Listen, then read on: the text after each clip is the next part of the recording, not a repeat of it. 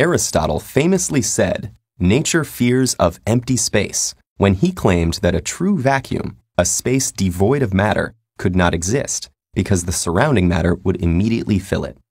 Fortunately, he turned out to be wrong.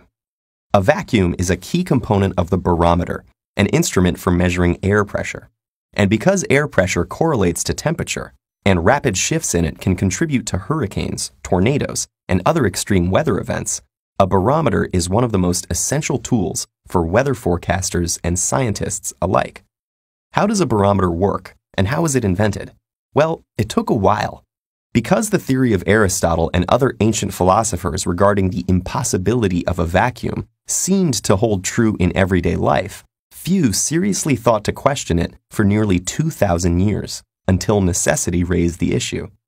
In the early 17th century, Italian miners faced a serious problem when they found that their pumps could not raise water more than 10.3 meters high. Some scientists of the time, including one Galileo Galilei, proposed that sucking air out of the pipe was what made water rise to replace the void, but that its force was limited and could lift no more than 10.3 meters of water. However, the idea of a vacuum existing at all was still considered controversial, and the excitement over Galileo's unorthodox theory led Gasparo Berti to conduct a simple but brilliant experiment to demonstrate that it was possible. A long tube was filled with water and placed standing in a shallow pool with both ends plugged. The bottom end of the tube was then opened and water poured out into the basin until the level of the water remaining in the tube was 10.3 meters.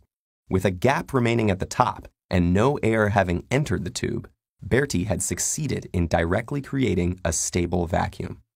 But even though the possibility of a vacuum had been demonstrated, not everyone was satisfied with Galileo's idea that this empty void was exerting some mysterious yet finite force on the water.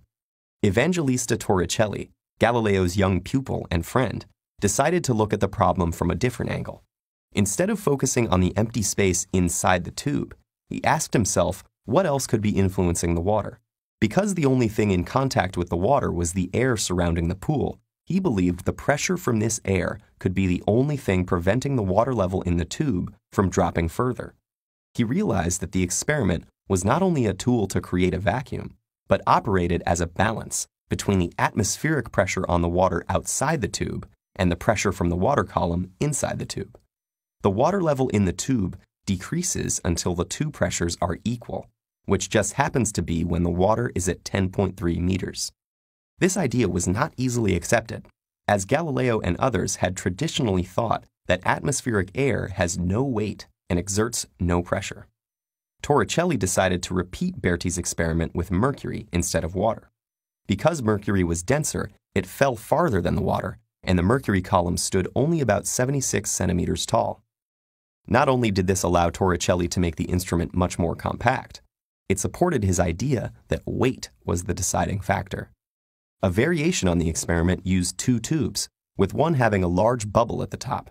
If Galileo's interpretation had been correct, the bigger vacuum in the second tube should have exerted more suction and lifted the mercury higher, but the level in both tubes was the same.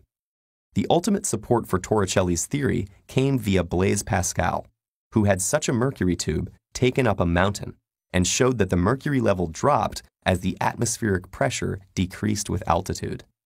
Mercury barometers based on Torricelli's original model remained one of the most common ways to measure atmospheric pressure until 2007, when restrictions on the use of mercury due to its toxicity led to them no longer being produced in Europe.